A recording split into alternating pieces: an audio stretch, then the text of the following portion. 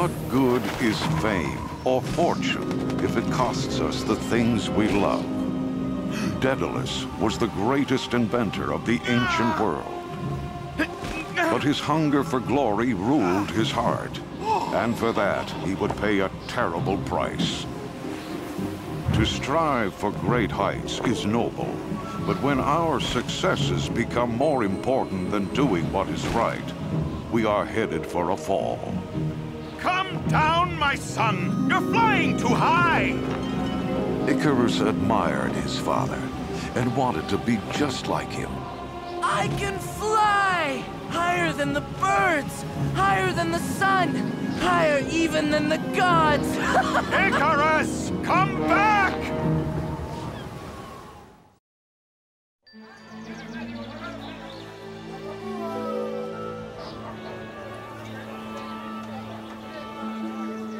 Daedalus was born in Athens, and even as a young boy, his imaginative mind was filled with wondrous inventions. Hey, Daedalus, what are you inventing this time? A staircase to Mount Olympus? None of your business. What kind of boat is this? It has no oars. It's not supposed to have any. Boats without oars? That's a laugh. You can laugh now, but one day my ships will travel the 7 seas, and I'll be famous. You'll see! There has to be a way to make ships go faster without all the hard work of rowing. Who are you? I am Athena, goddess of wisdom. Athena? Did I do something to offend you? Oh no, young Daedalus, you please me. Your talent has caught my eye. You have great potential. Potential? Maybe. But that's not enough. I just can't seem to make my ideas work. Look around you, young Daedalus. The gods have given you clues. The fish that swim, the birds that fly, the leaves that float in the wind. Pattern your genius around the world you see, and you shall be the greatest inventor mortal man has ever known. Yes! Now I know how to make my ships travel without oars!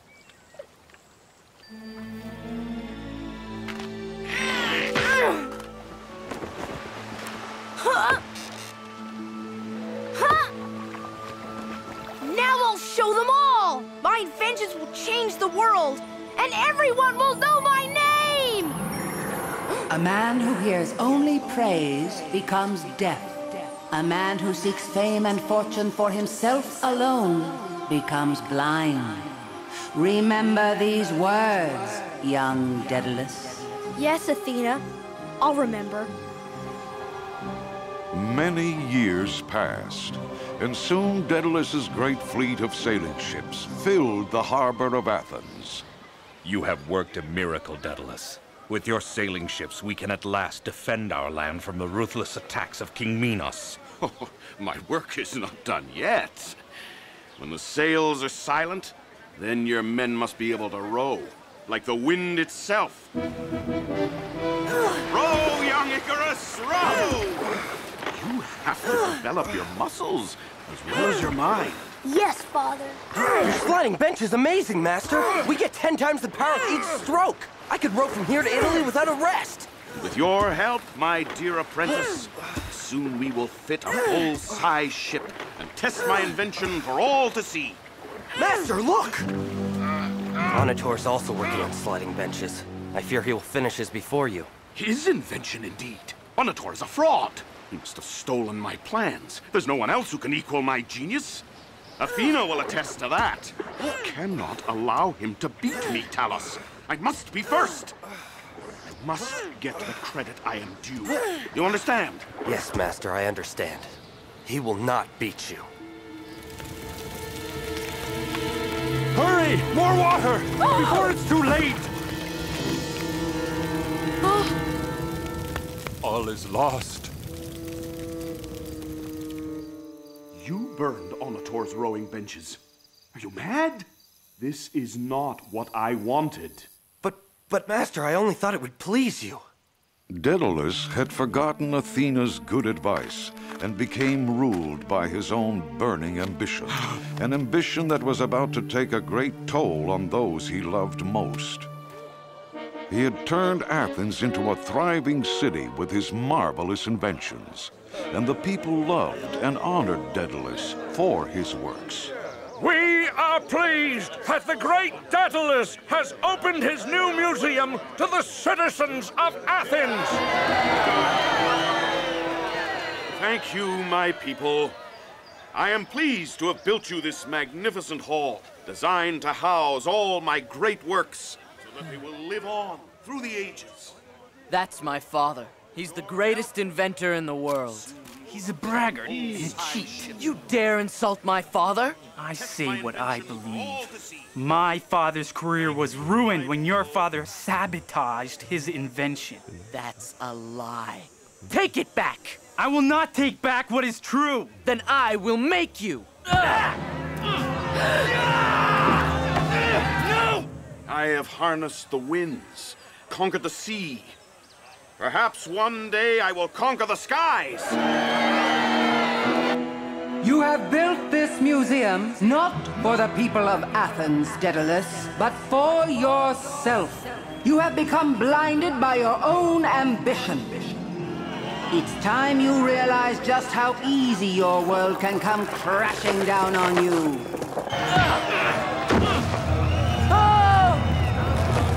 What is this? What's going on? The gods are angry! Your father is to blame!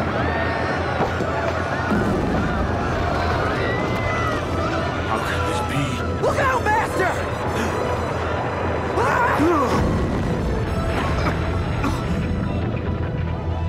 Talos!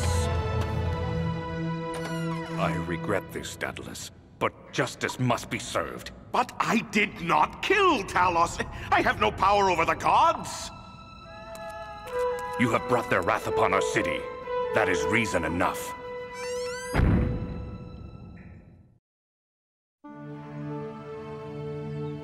Why have you done this to me, Athena?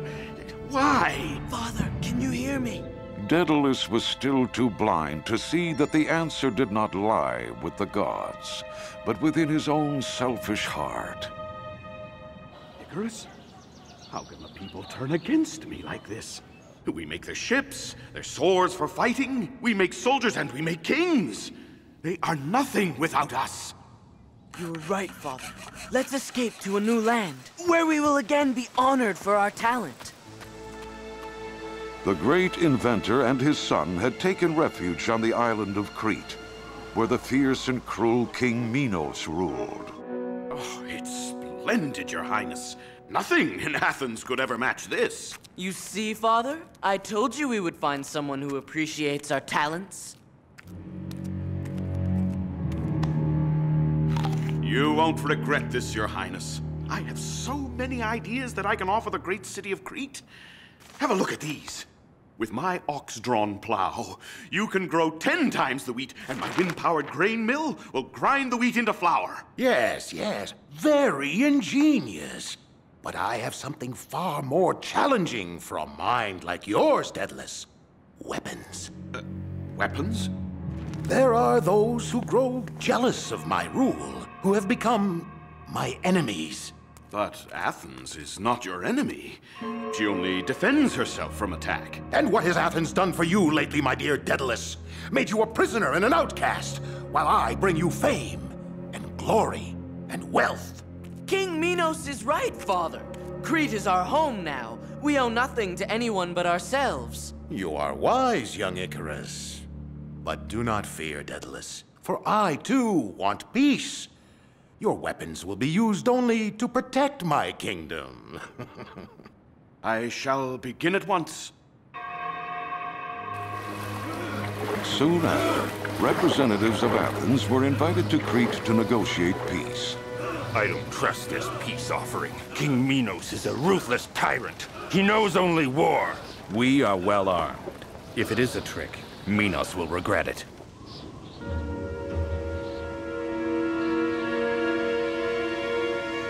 Fire!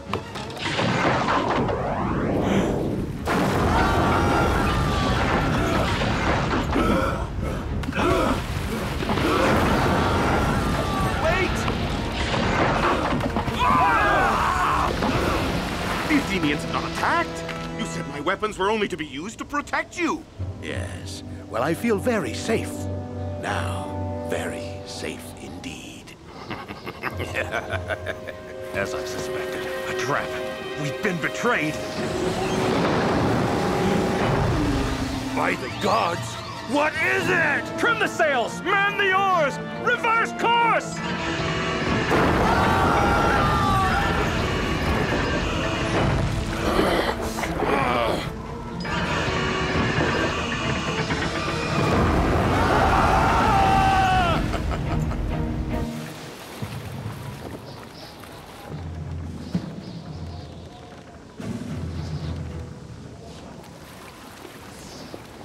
Only Daedalus could have created a weapon this terrible.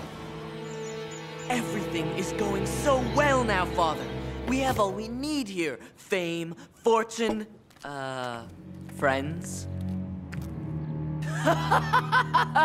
You rival the gods, Daedalus. The entire Athenian fleet is destroyed. We have taken many prisoners. Now we need a place to put them. I want you to build me a prison from which no one can possibly escape. Except for my father and me, of course. Now, you are not grateful for my support? For all I have given you when you had nothing?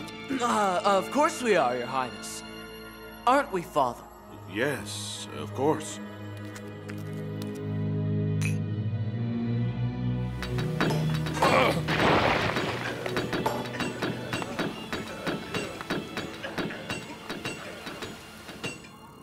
I call it the labyrinth. It's an inescapable maze. No one who enters can possibly find their way out again.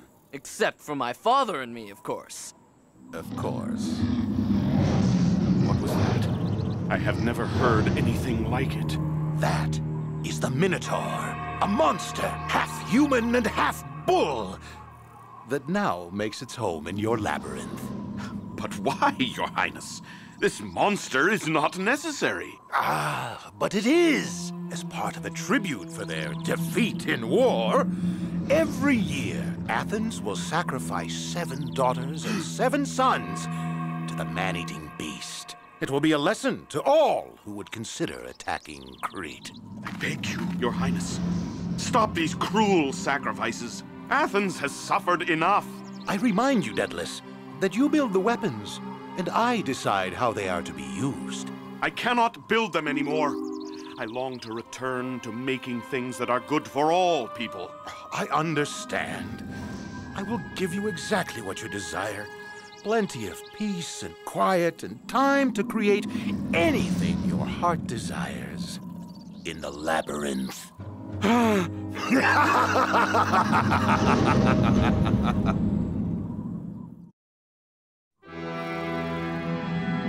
Worried that Daedalus would give away the secret for escaping the labyrinth, King Minos imprisoned both the inventor and his son. This is an outrage! We built this prison for Minos, and this is what we get in return? It is not Minos who is to blame. I am at fault, Icarus.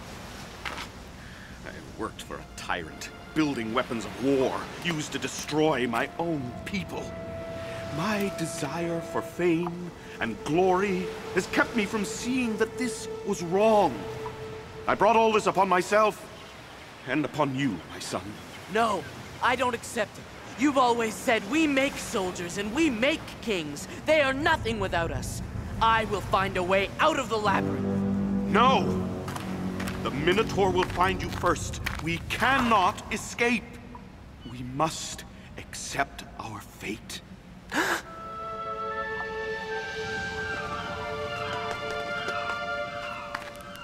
Athena, help me. I beg of you. Athena, forgive me. I was wrong to ignore your advice. If you help us escape, I will never desert you again. Your selfish ambition got you into this, Daedalus. You are on your own now. Please, Athena. Not for me. For Icarus. Yes, Icarus. He has become too much like his father. But perhaps it is not too late for him. As for these walls, just do what you have always done, Daedalus. The means of escape is all around. Can this be true?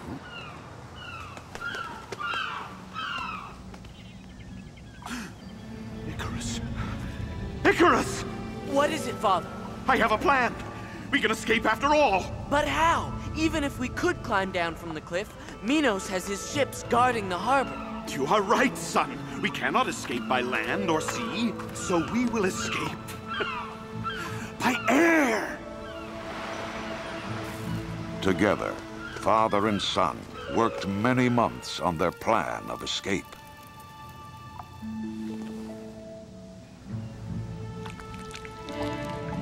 Now remember, Icarus, don't touch them until the wax is dry.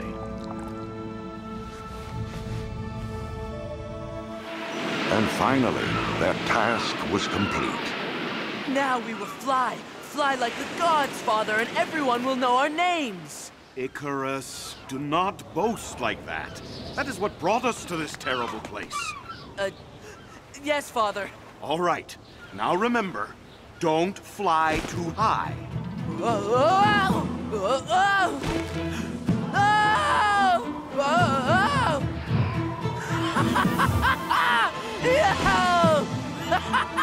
This is fantastic! Look out, seabirds! I am king of the skies now! Come down, Icarus! You're flying too high!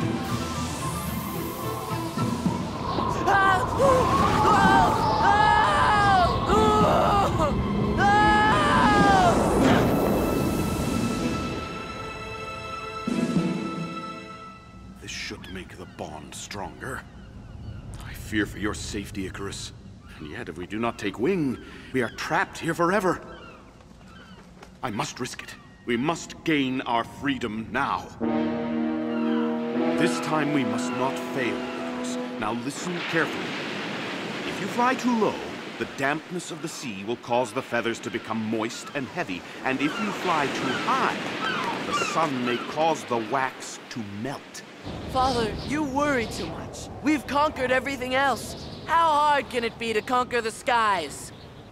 Ugh! Icarus!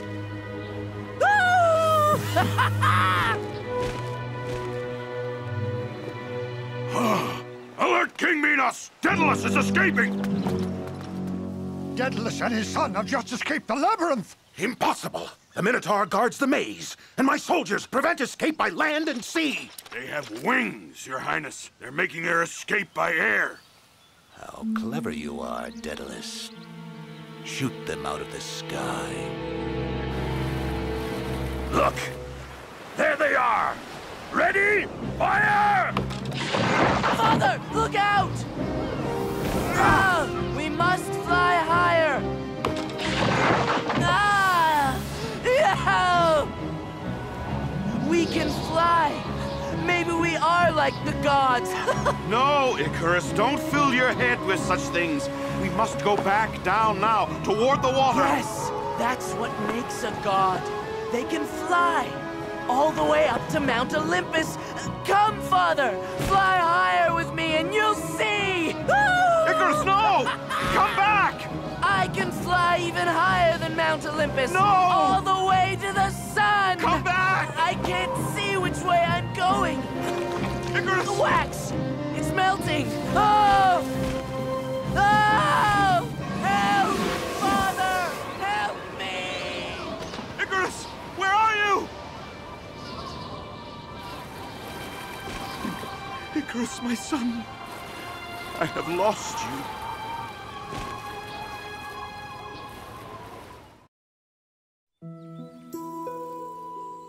Years passed, and an older and wiser Daedalus lived out his life only creating inventions that would benefit his fellow citizens.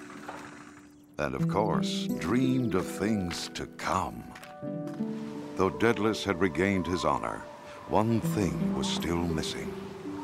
If only I could see Icarus again. You have done much good in your final years, Daedalus. I will grant you this last wish.